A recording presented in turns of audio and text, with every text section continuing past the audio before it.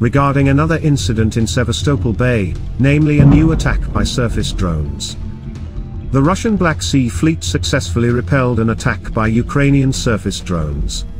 That, at least, is what follows from the statement of Sevastopol Gauleiter, who lied that these very drones were destroyed on the outer raid.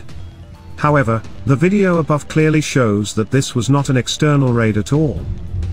Ukraine continues to test the Russian defense capabilities, both from the air and from the sea. And these capabilities are not at all impressive.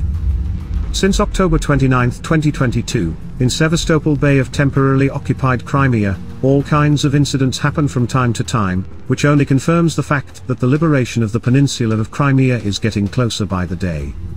And the occupants are not preventing this in any way. This time two remote-controlled surface boats tried to break into the Bay of Sevastopol.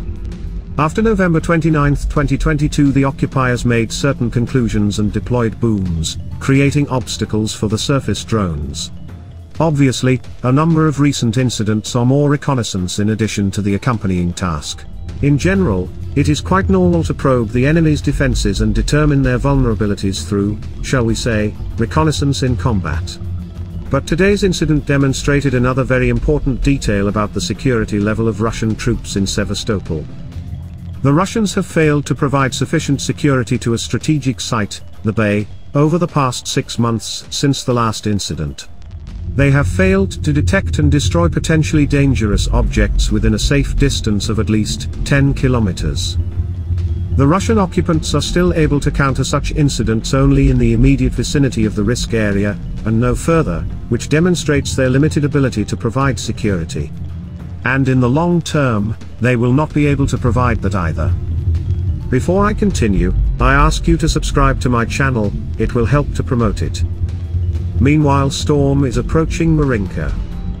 To be more precise, storm units were spotted near Marinka.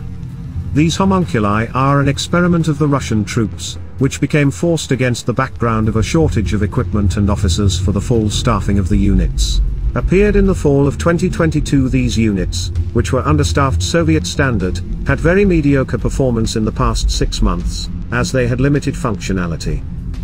Apparently, it was decided that this limited functionality should be thrown at the Ukrainian Hiroshima, Marinka. Maybe it would at least show itself there somehow. There is a revealing moment in these dynamics. The Russian command does not hurry to throw paratroopers into the Marinka meat grinder, concentrating them on the Bakhmut direction. And the dashing motorized rifles from the 150th Motorized Rifle Division watch from the side, as the meat of the 1st and 2nd Army Corps of the DPR and the LPR.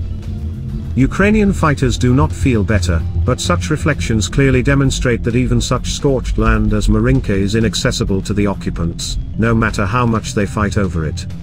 Because it is someone else's land, and they are nothing more than fertilizer on it.